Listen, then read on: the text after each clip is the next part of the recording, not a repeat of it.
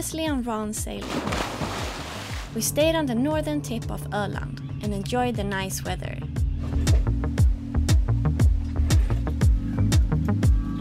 Then we continued east to Sweden's largest island, Gotland, where the main city is a UNESCO World Heritage Site.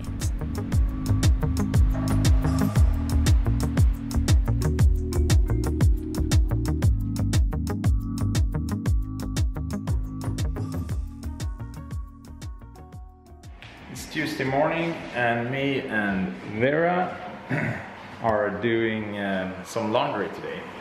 Malin is on the boat working on some videos, so I thought I'd take the opportunity to do some washing. $2 per machine, so pretty reasonable priced. This marina here in Visby is quite expensive to be in Sweden. It's I think we pay 425 Swedish kroners per day, so that's around $44 US.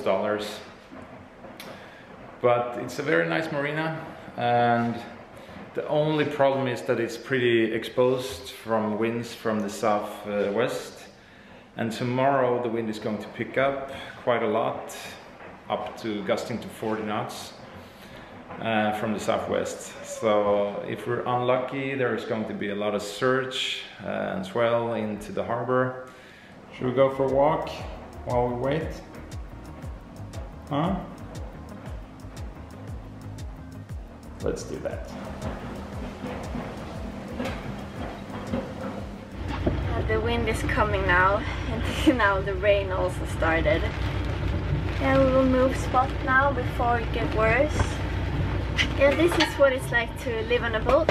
You have to suddenly change your plans and move your boat so it's safe, but also so it's comfortable. Okay. Yeah, we have to move. This spot is going to be really bad in a few hours, so we're going to move over there, and probably, or hopefully, there's more leaf from the sea in there, and they're going to help us. One guy from the marina is going to be on the boat, one on the dock, so really nice of them.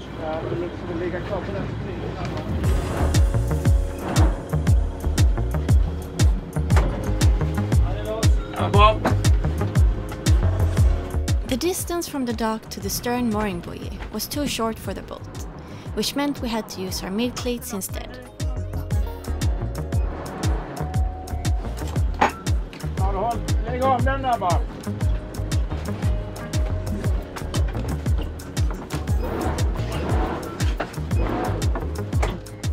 It was great to get help with moving the boat, since I was carrying a sleeping Vera.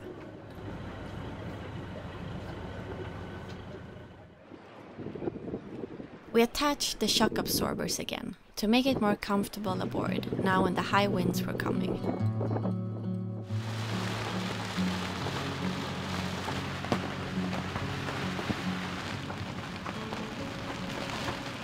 Today we're gonna go and explore Gotland. It's raining at the moment, but it should stop at noon, so I hope the weather forecast is accurate.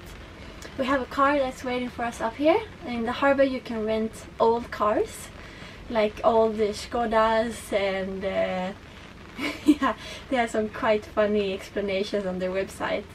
But it's so cheap compared to like the big car rental brands. So it was like 45 euros for a day. So yeah, this is our stuff for just being out for one day. Some garbage too. Some snacks, food for Vera, other clothes, and if it's warm we can go swimming, and camera gear. So I think we have everything. Since it was raining, we started by going to all DIY people's favorite store, BILGE.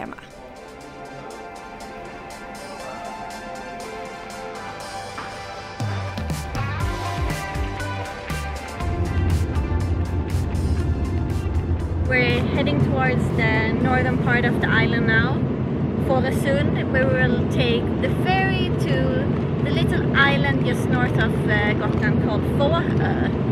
This is the island where our famous world-known movie director Ingmar Bergman used to live.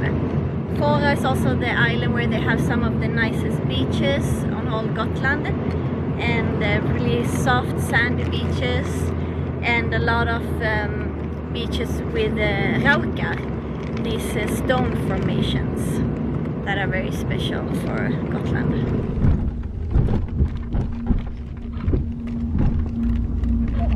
So we're on the car ferry, and this is actually a part of the public road network, so it's free.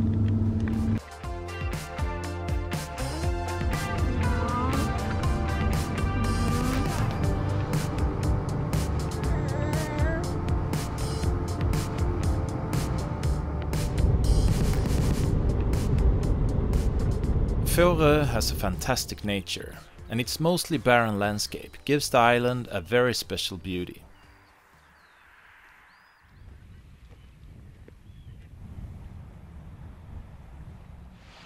We're in a really old little fishing place, and you can really notice and smell the tar that they put on the boats. It's really pretty around here. Some small fishing huts. They have their tools, and it's raining quite a lot though. No sun yet.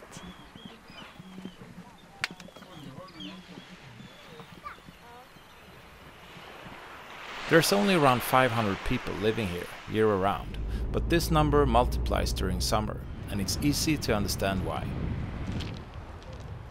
So we're on the northern tip of Fårö now, Langhammar's nature reserve, and here are some really big and tall stone formations, raukar. Pretty tall. I think it's around 8-9 meters.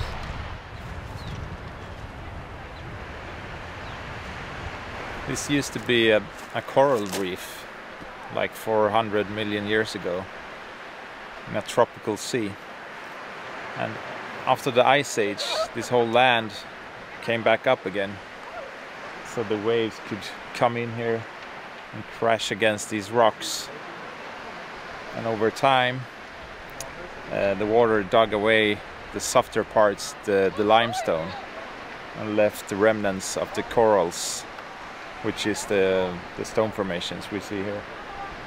It's really astonishing what nature can do if you just give it time. This rauk is called the Langhammar's man because of its man-like profile.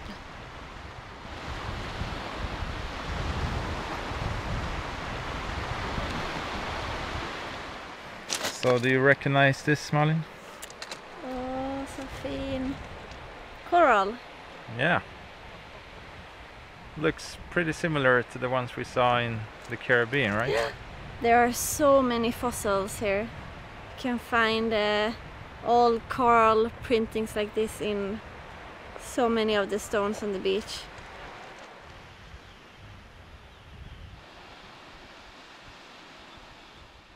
I wonder how old it is. What's your guess? Somewhere between 400 and 600 million years old. Something Yes. like that. So Like- pretty old. Yeah, it's like hard to understand, hard to imagine. Yeah.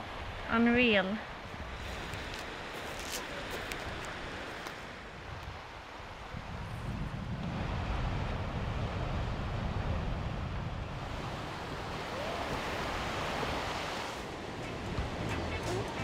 Vera loved crawling in the sand and ate maybe one or hundreds of grains.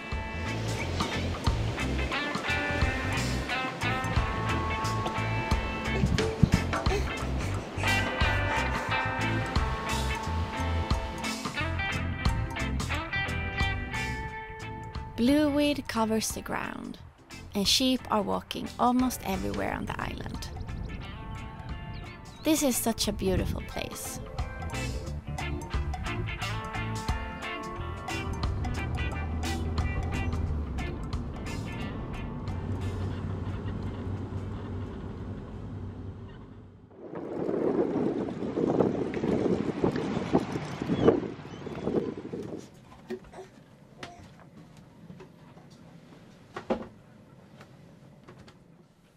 It's incredible how much dust these belts for the engine produces.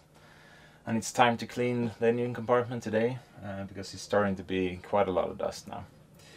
And I will also put some belt dressing on the belts and see if that will help so it doesn't produce as much dust in the future. But I'm not sure, because on the old boat we used to have these V-belts for the engine, and they produce even more dust than these. So these belts are a lot better, but still there are some dust. And I will also give it this. Jag vill också. Nej. I kölsvinet. Yeah.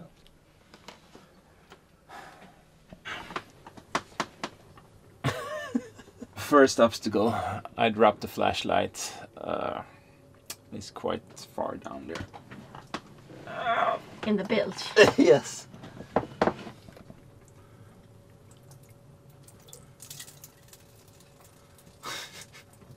It's still working, but...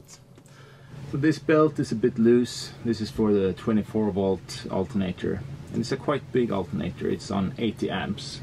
So if you compare that to a 12-volt, it's the same wattage as a 160 amp 12-volt alternator.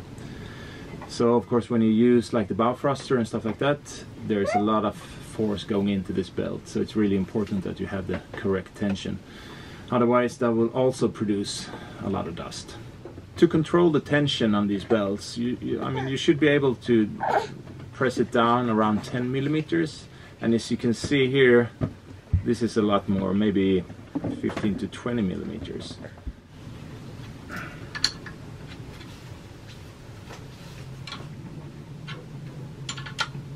You don't want to put too much tension on these belts either, because then the belt could break, but also that you put too much strain on the bearings in the alternator and on the water pump.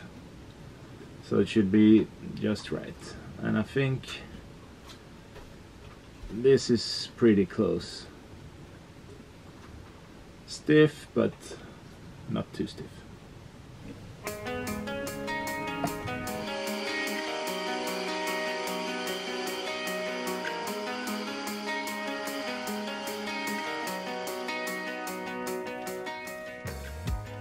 You have an assistant. Yeah.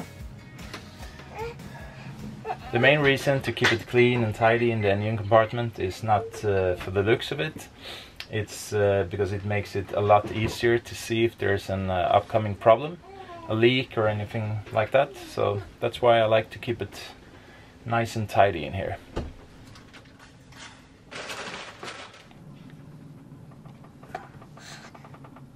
Is the engine okay?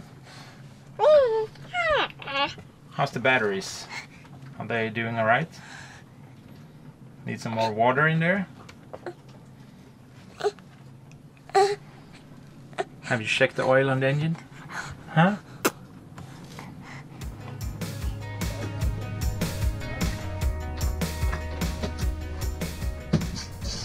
So now I think the engine looks pretty clean, and the last thing I will do now is to put on some belt dressing. This prevents the belts from drying and cracking, and it also prevents slipping because it's a bit sticky.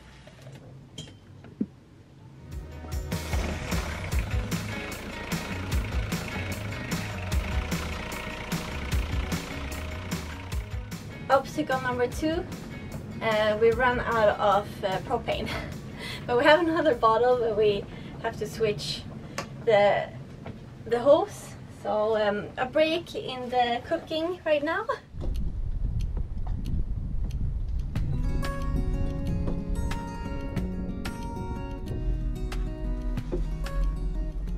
Now we have propane again and frying the halloumi in a little bit of olive oil. We have 2 6 kilo bottles on board, and the one that we've used now that got empty, we've had for like 6 to 7 weeks. Many boats had gathered in the marina to seek shelter from the strong winds, and some looked like they've had quite a rough sail.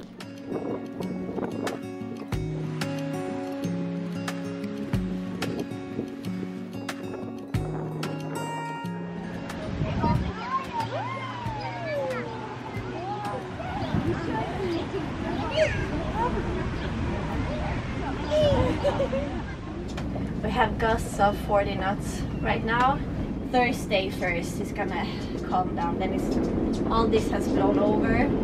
Today is Sunday. So today we've been here a week. Not what we planned, but yeah, we can't rule over the weather. I'm happy to stay here.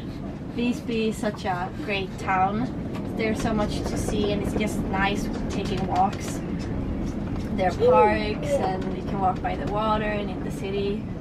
So it's a nice place to be stuck at. To get off the boat a little, we drove to a place that almost looked like the Caribbean.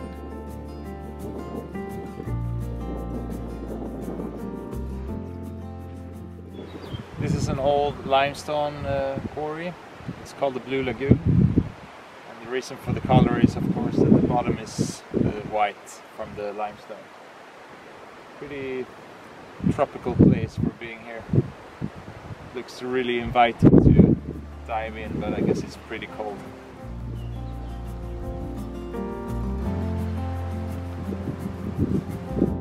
This was clearly a very popular place.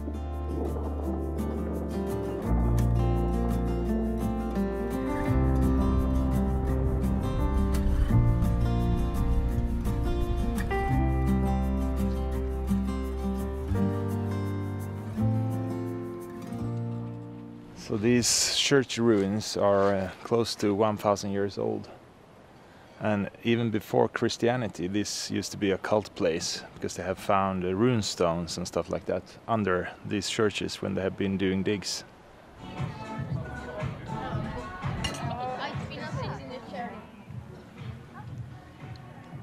Now we're sitting inside the church, the old church ruin, because here it's a cafe and they have this as their like garden where you can sit and have a fika.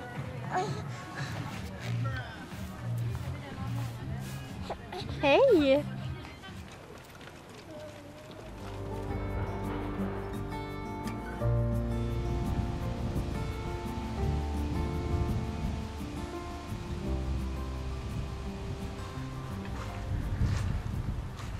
Is she sleeping? Mm-hmm. I think we have like found a secret spot. There's nobody here. No. It's just us. The tourists, the other tourists, maybe they don't come up here. It's too much walking. The view from here is so beautiful. Visby has 2,700 residents within the city walls. And on the whole island there's 65,000 people living. But during a normal summer, Gotland gets around 1 million visitors.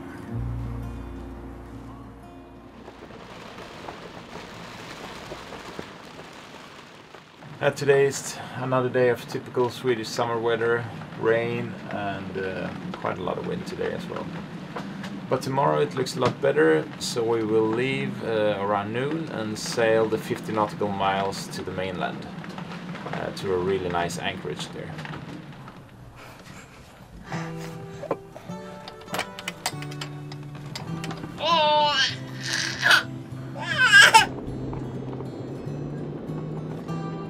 Hard to believe it's July. But stay tuned for next week's episode where we drop the anchor in a new archipelago. Thank you so much for watching. If you want more of us, join our Patreon crew and get access to live chats and our Patreon community. See you next week!